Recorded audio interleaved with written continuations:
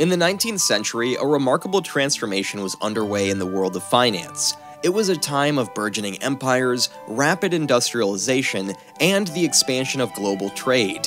Amidst this backdrop, a seemingly ordinary currency from a relatively small island nation embarked on a journey that would see it rise to become the world's global reserve currency, the British pound sterling. The story begins with Britain, a nation in the midst of an industrial revolution. Factories were buzzing with activity, and the British Empire's influence stretched across the globe. As British-made goods flowed into colonies and trading partners, the pound sterling gained a reputation for reliability and economic prowess. It was a symbol of Britain's growing industrial might. But it wasn't just industry that propelled the pound to international stardom. It was the vast reach of the British Empire. The empire's colonial holdings spanned continents, facilitating trade and providing access to valuable resources. As trade routes were established, the pound sterling naturally became the preferred currency for international transactions within the empire. It was the glue that bound the far-flung corners of the empire together economically. In 1821, Britain took a momentous step by officially adopting the gold standard.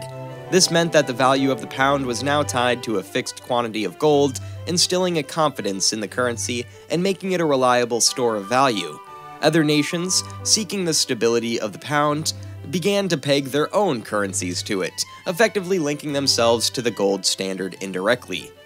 The City of London emerged as the global financial epicenter during this time. Its banking institutions, including the renowned Bank of England, played a pivotal role in facilitating international trade and finance. London became the place where deals were struck, investments were made, and the pound sterling's influence grew exponentially. Britain, known for its shrewd negotiations, forged an intricate web of trade agreements with other nations.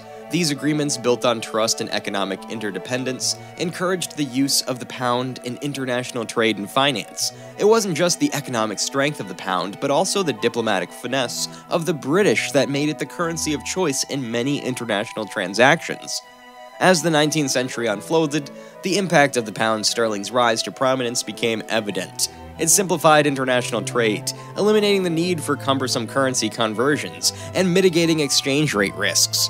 Britain's dominance, both economically and politically, was further enhanced as the pound became a symbol of the empire's global reach.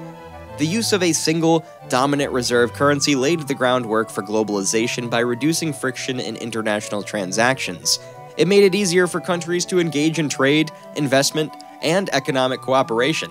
However, this ascent of the pound posed challenges for competing currencies, such as the French franc and Dutch guilder, which saw their roles on the global stage diminish. In conclusion, the 19th century witnessed the transformation of the pound sterling from a local currency to the world's primary reserve currency. Rooted in British economic power, extensive colonial holdings, the adoption of the gold standard, London's financial prowess, and a network of international trade agreements, the pound's journey forever altered the global financial landscape. It was a remarkable story that changed the course of history and paved the way for modern global economies.